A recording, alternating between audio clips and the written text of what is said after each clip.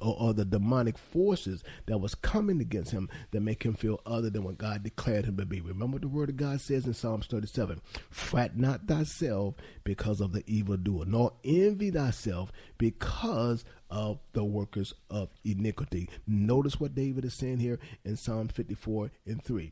Strangers arise up against me.